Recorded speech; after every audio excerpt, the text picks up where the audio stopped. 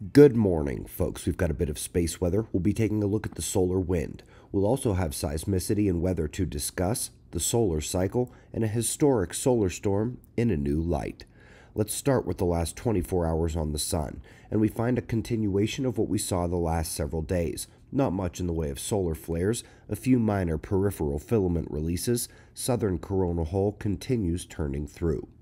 We did get a bit of solar wind disturbance, and so let's go ahead and take a look at that. Geomagnetic conditions were slightly elevated, reaching a KP of 4.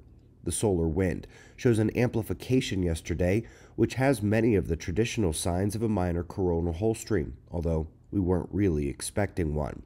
The density dropout after initial impact has me wondering if that's the empty, vacuum-like portion of the anti-CME we had been expecting, although that would put it more than 24 hours earlier of an impact than was expected.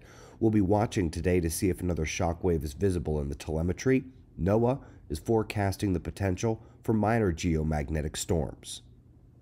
Meanwhile, we have several active regions and plasma filaments that we'll have to still be watching.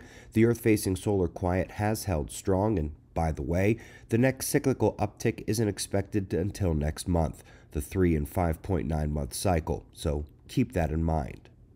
Had a big rumble in Papua this morning. 6.3 struck the low velocity zone, and luckily, this part of the world handles big quakes pretty well.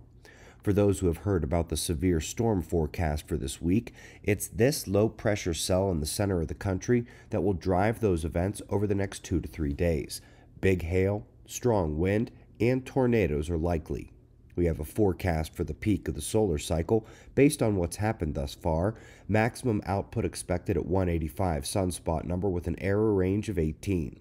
That means we could see a lot more activity than we saw at the peak of last cycle if this forecast is correct. Hope not, but time will tell.